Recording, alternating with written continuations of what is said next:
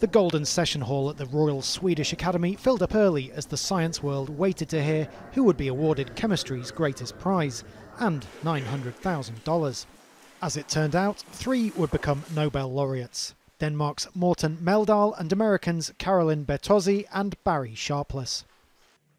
They received the prize for the development of click chemistry and bioorthogonal chemistry.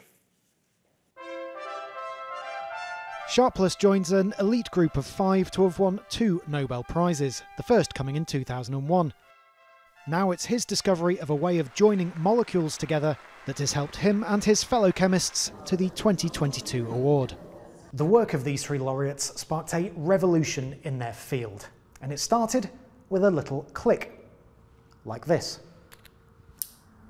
Click chemistry is now being tested in targeted cancer pharmaceuticals and already has a host of uses in health, agriculture and industry.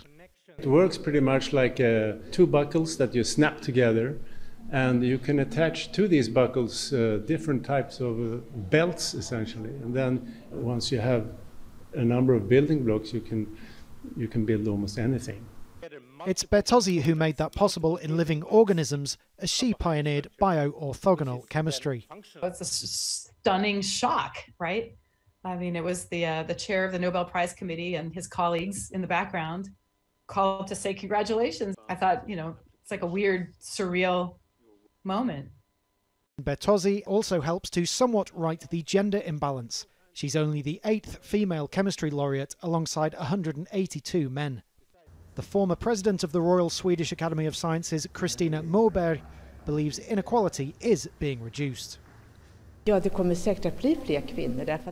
will be more winners because more women are becoming professors and making breakthroughs. No one can ever think they were chosen because they are a woman. What we can do is encourage more to be nominated, because without that, you can't win a Nobel Prize. Click chemistry and bioorthogonal chemistry involve processes far beyond the reach of human vision. The Nobel Award has at least put them and their pioneers finally in the public eye. Rhys, Al Jazeera, Stockholm.